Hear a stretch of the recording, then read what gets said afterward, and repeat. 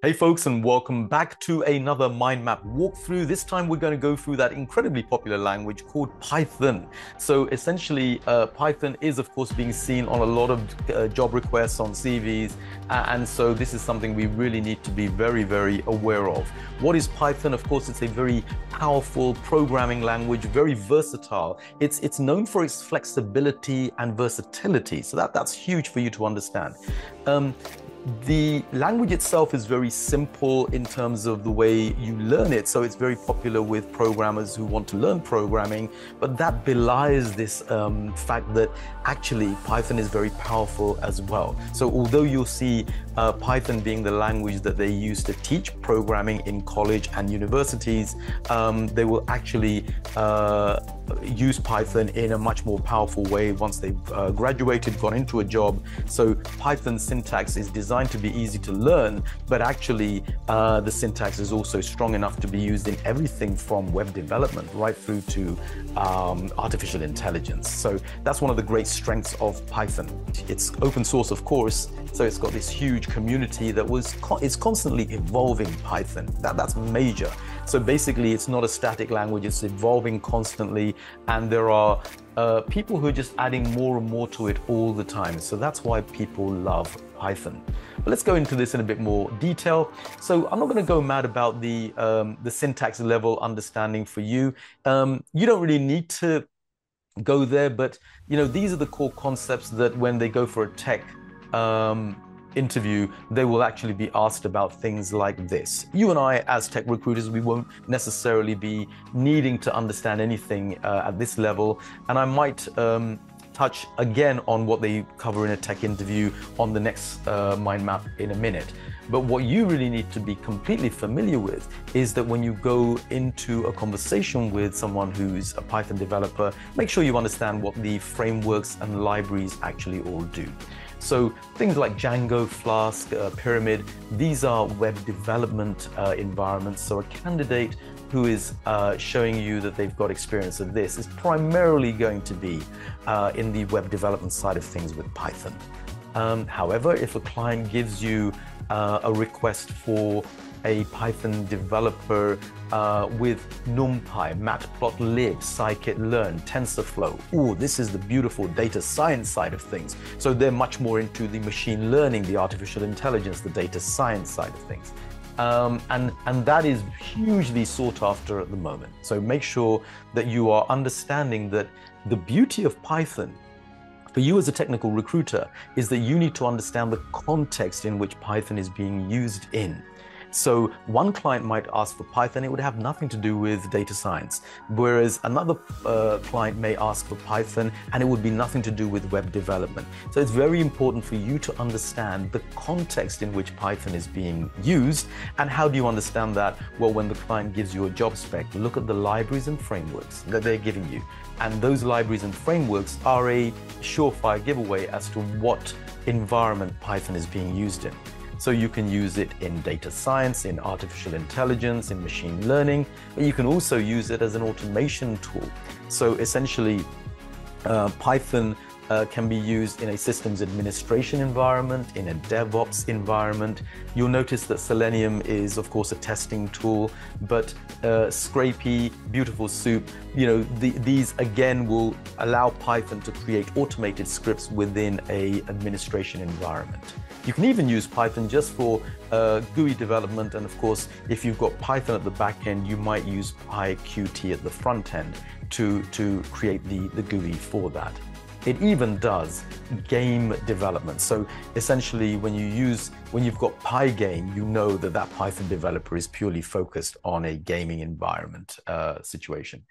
So though that's a huge one for you to understand as a tech recruiter, you need to understand which frameworks are being used.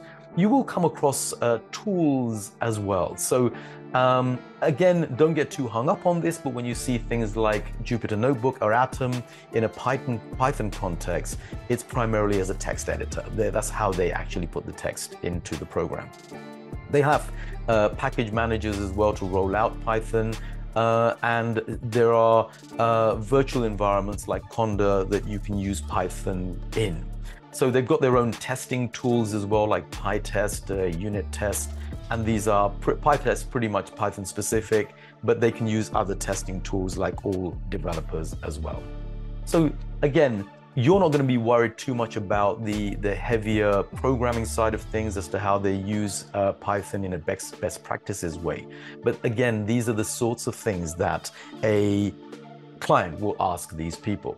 So let's go on to a bit more about how to interview a Python developer, shall we? And this is the next mind map in the category. Of course, you'll find all the links. And of course, once again, I'm going through this. I won't necessarily do a walkthrough of all the backend development languages, but some of the key ones. But remember, you will have access to the full library if you're on the platform, the full library of mind maps for backend languages. So no reason to worry there. But here are the sort of things that a client will ask your Python developers. So essentially, they're going to be asking about, core programming concepts and things like that. Now, if you don't understand the answer coming back, there's no real reason for you to actually ask these questions, because you're going to look silly if you don't understand the answer. But these are the sorts of things that the client will ask them. In terms of web development, they'll ask which languages, which frameworks have they used. They might ask them about things like decorators, generators, but again, you don't need to worry about those. What is far more important for you, of course, is to ask about things like their past experiences. Now, here it's, of course, always good practice to kind of make sure that you understand, can you describe a project where you use certain Python frameworks? So where did you use Django, whatever. If you see any of these on the CV, ask them to explain where they've used them, and they will hopefully extol the virtues of how they've used Python in the past. So things like languages, frameworks, but also things like how have they got involved in using Git, and how have they used version control systems like Git in a team environment. So that would tell you the nature of the projects. If they've been involved in large projects, they'll definitely use version control systems like Git, because that is where Python goes into the hundreds of thousands, if not millions of lines of code. And you will need that to give you an idea of the scale of the Python projects they've been experienced in. Finally, we're just going to cover the scenario-based questions. So if you see, as I said, anything like Django, Flask, RESTful API, ask them how they've used it. Why are we asking this? Because of course we want to then sell this back to the client as well. So you want to pick out all the key strengths of this developer, and you want to make sure that you can sell them back to the client in terms of the sort of projects they've been involved in. So how do you use Numpy for data manipulation? What was the context of the project there? How do you ensure Python application is secure? So again, they may come out with their own tools, they may come out with their own scenarios, and that will be, again, something you can sell the client in terms of this particular candidate. So again, debugging and testing is all good practice, but especially within the automation side of things, you will need to get them to tell you how they've used Python in maybe a DevOps type environment or a systems administration type environment in terms of automation.